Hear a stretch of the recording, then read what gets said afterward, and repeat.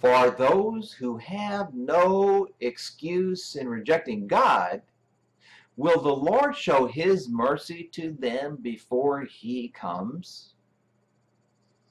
Two undeniable proofs of God's existence is in his creation and in biblical prophecy.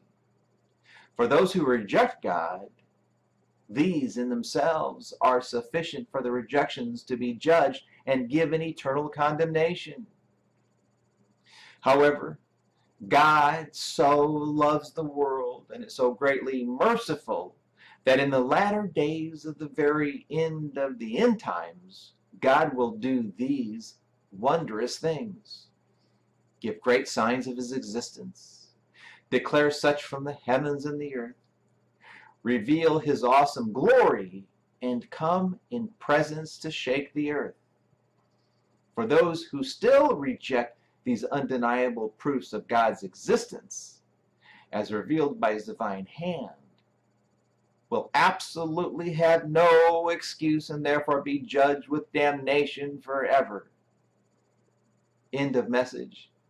Thusly says the Almighty Lord God has spoken and written this day, date, and time of Thursday the 11th of April 2019 at 11:44 p.m. American Eastern Daylight Time, Tampa Bay, Florida, the United States of America, the place where my godly holy name is meticulously and awesomely engraved.